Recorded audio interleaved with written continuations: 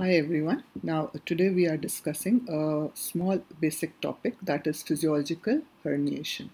Many times you must have noticed while scanning, you must have noticed that around 9 or 10 weeks or so, around 10 weeks or so when you are scanning, and especially if you're doing a transvaginal scan for in the fetus for whatever reason, you may notice that the base of the cord appears thick and bright, and you get confused what this is. Basically, this is a clue to, this is an indicator of physiological herniation. Now let us go to the topic as to what is physiological herniation.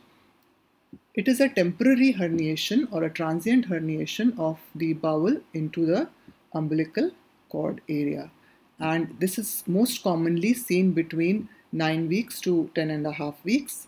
The primary cause, the cause that we have for this is that because of faster growth of the midgut during this period, the midgut grows faster compared to the abdominal cavity. As a result, the abdominal cavity cannot hold it inside, so the midgut herniates into the umbilical cord area. And later on, gradually what happens, the midgut rotates by about 270 degrees and is finally retracted back into the abdominal cavity by around 12 weeks, which means that the physiological herniation will disappear by 12 weeks. This herniation of bowel will disappear by 12 weeks if it was temporary or it was physiological. If it persists after 12 weeks, then it will suggest omphalocele. Right. So this is what is physiological herniation. Now let us go and see what we will see on ultrasound. This is an ultrasound picture showing you the physiological herniation.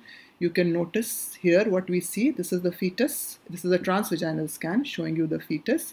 This is the amniotic membrane, which is still unfused, and this is the cord area, and you can see the cord here is thinner. Here at the base it is thick and bright, and this is the area of physiological herniation. Now when we measured, the diameter was around 6 millimeter, which said that since it is less than 6 millimeter, it could be physiological, because it says that if it is more than 7 millimeter, it may suggest pathological herniation or omphalocele. Content other than bowel may also suggest pathological herniation, but the content was bowel only in this. It was not a solid area like liver or something. However, still we would follow this up after 12 weeks in cases, and especially in suspicious cases, especially in cases where it was more than 7 millimeter.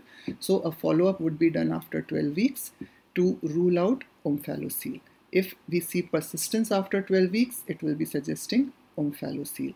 This case, now let us just see the video of this same case, and you can see the cord is showing you bright and thicker area at the base.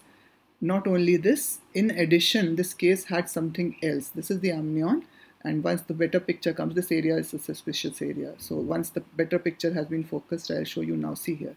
Now you can see the knuckle translucency not only is increased, but there are septations in it. So this definitely raises our suspicion.